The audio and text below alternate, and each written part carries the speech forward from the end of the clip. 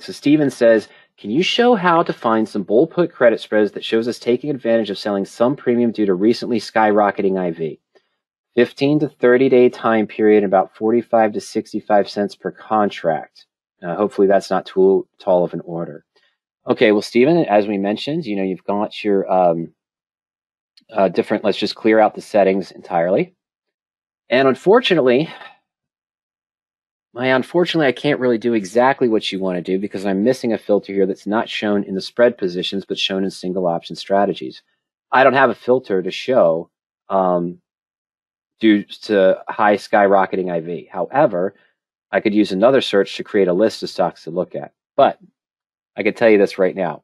All expirations, I'm going to use 12 to 30 only because October standard expiration is exactly 14 days away. So I want to make sure I include that in the search. Okay, so we're just going to do that. Now, last week, we had gone into the Learning Center, market activity, and optionable stock statistics. And this shows us, of course, the averages of some of the stock filters around the time in the sense where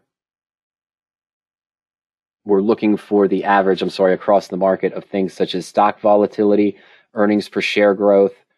The entire optional market implied volatility is now higher. I think last week we were at 0.78. Does that sound right? Maybe 0.79. It's moved up a little higher with this week's trading activity. So the average implied volatility of all in the money, at the money, out of the money options, all expiration dates is 0.82.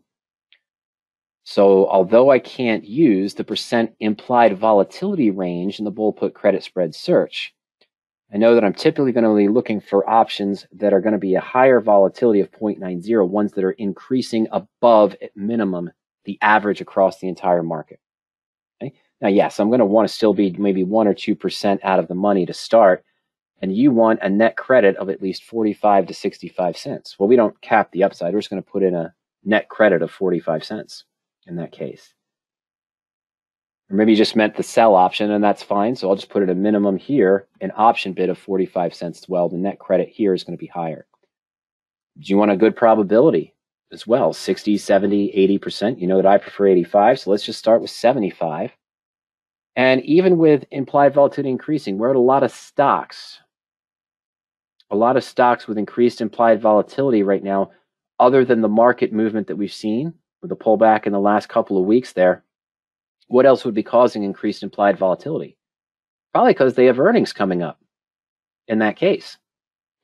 And so what I want to do in this case, though, is I don't want to trade a bull put credit spread on a stock that has earnings between now and the expiration time frame I'm looking for. I don't want that sudden chance of a stock falling 15, 20, or 30%, something I couldn't see on a chart or anything else, just because the market reacts maybe to positive earnings and the stock still falls 15%, or they have negative earnings and the stock still falls 15%. So we're using not between now and expiration. Okay. Now, Joy, Cassava, Namti, Xeon of pharmaceuticals, and exactly what you'd expect to see in this situation. Higher premiums. This is an aberration. So some of these, unfortunately, you wouldn't get this premium of 143 for a 247% return. The exchanges at the end of the day put a bid of 60 across and an ask of 30. You're not getting midpoint on that one. You're probably getting 70 to 80 cents on it. But unfortunately, the numbers set by the exchanges sent us an ask price of $3. We can't change that. Sava's pretty high at midpoint, though, but that's a wide one on the ask price. So I'm going to narrow this down, too, because it's not helping me save time. I'm going to lower the short percent bid-ask spread to be less than 50% and the long bid-ask spread to be less than 50% as well on the bid-ask spread difference. That Cassava one is still there. Okay, so we're just going to block that off there. Now, I'm going to take a look at Chemocentrics is one I know. It's a high implied volatility of about 2. Oh, these are 4. Okay, October's and next week was 2. These are at 4 and 3. Jeez, these are so high implied volatility, but that's the ones that are also increasing at the same time. Let me take CCIX, and I'm just going to go to the research tool, Stephen. I'm going to short put research.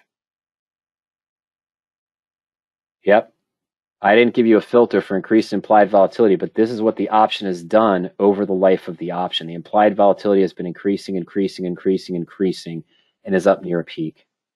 It is at 90% IV range, total range of 1.423 to 4.29. And as we saw, it's about 4.09. So it did fall off from where it was. I don't know this particular stock, and I'm pretty sure it's not earnings coming up between now and expiration. I'm on the wrong one, aren't I? No, I'm the right one.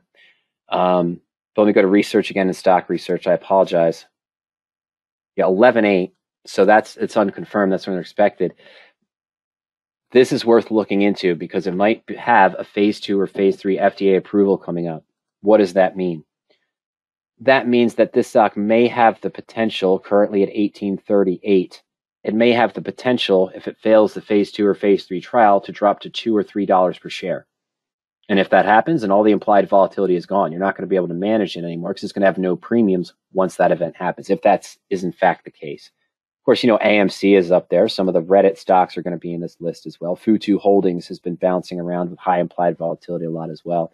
And you do see some other pharmaceuticals in there, which you really have to do your research for, Stephen, in that case. But knowing the average, searching for implied volatility is above the average.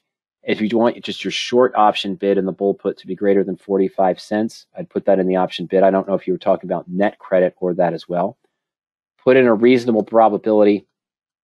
Maybe put some volume in open interest and kind of shorten these ones out there in that case to the percent bid-ask spread. Avoid earnings between now and expiration. You have a large list of high return positions that are extraordinarily risky because of the high IV. The IV could collapse, the position could not change, and that could work for you, Stephen. These are more likely the stocks that are going to fluctuate 10, 15% in price even in the next 10, 14 to 20 days. Could go up in your direction, or it could fall against you in your direction and still result in a large loss, even though you're getting a high net credit. Okay? My testing showed that searching for higher implied volatility while still looking for 80 or 85% probabilities didn't pan out, because before you know it, when the drops happen, you're not able to get out at a 40 or 50% loss in the bull put credit spread.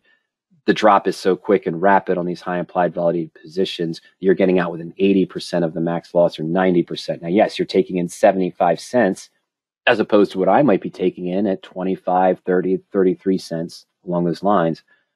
But now this one here is 250. But if it drops below 750 quickly, which is a possibility with something with a 400% implied volatility, depending on the reason for it, before you know it, you're at near max loss on the entire position. Okay.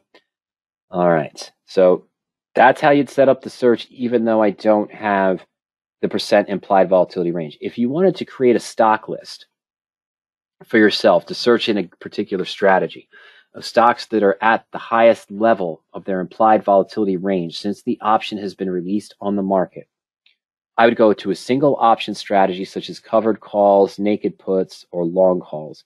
I find it easier to just use naked puts or long calls, but for this, we'll use covered calls since I have it here. And what I'm going to do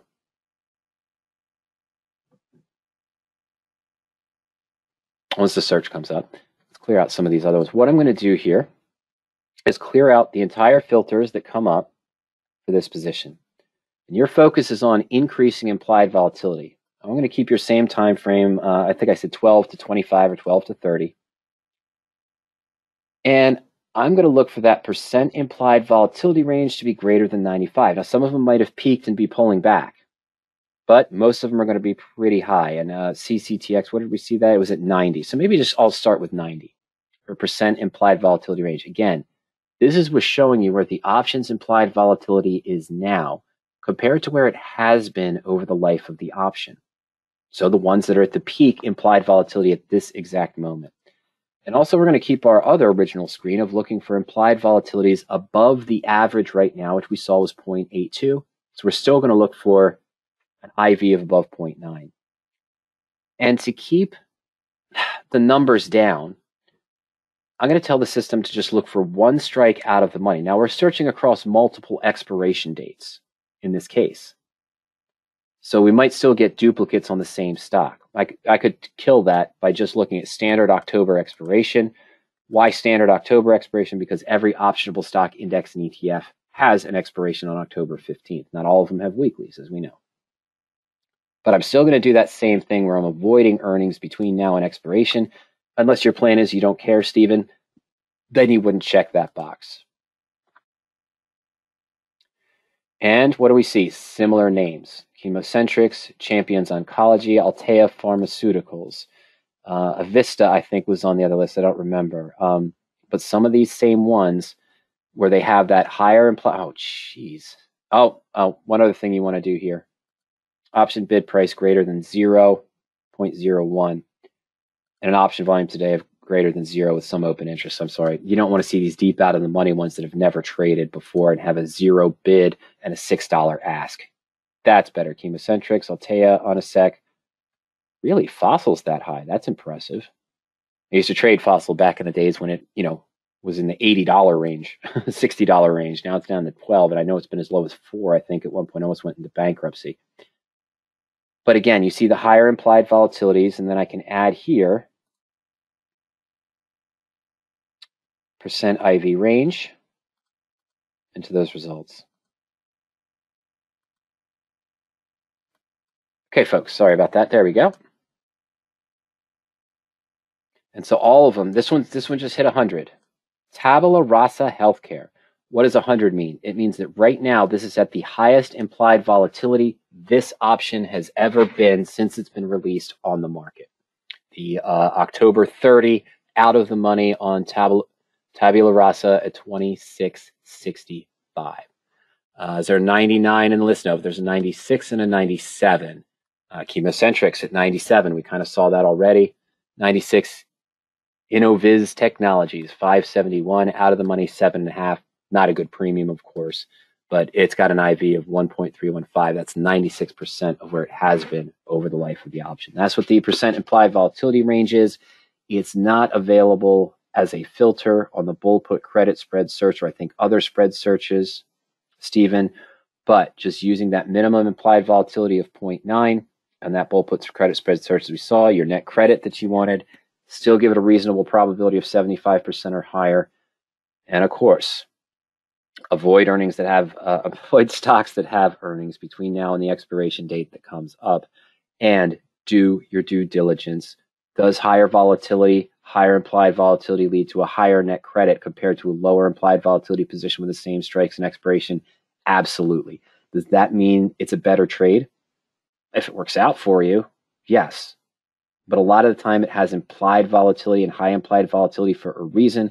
There is some event coming up that could cause a drastic shift in the underlying stock price, which could result in big gains, but could also result in significant losses beyond your trading plan before you can even manage it. You might be at a 70, 80, or 90% loss of the massive loss you expected or feared on the position. Okay? All right. So that's what we would look for there, Stephen. In that case, 2 ways to do it. I could create, okay, so this one, I did use the percent IV range. And what do I know? I know that even though I'm only looking at October expiration, if the implied volatilities for October 15th and there's not earnings involved because we removed that, are increasing for Altea and they're moving up to higher ranges, just about every expiration will have that too in the near term, out to November and out to December. They're likely all increasing as well. Same with ChemoCentryx, as we saw. Probably the same with Tabula Rasa and more. I narrowed it down to just 1 strike so I could just get this list. Now, as before, and always, you could create your own personal stock list and just write in these 12 symbols and then do a bull put credit spread search just against those to see what the premiums would be and if they match the criteria you're looking for. Kind of a roundabout way to do it, but again, we did narrow it down to just 12 positions. But we also showed how to use the straight bull put credit spread search to get close to and mimic the kind of things you'll be looking for. And then as we showed before, remember, you can add that percent implied volatility range.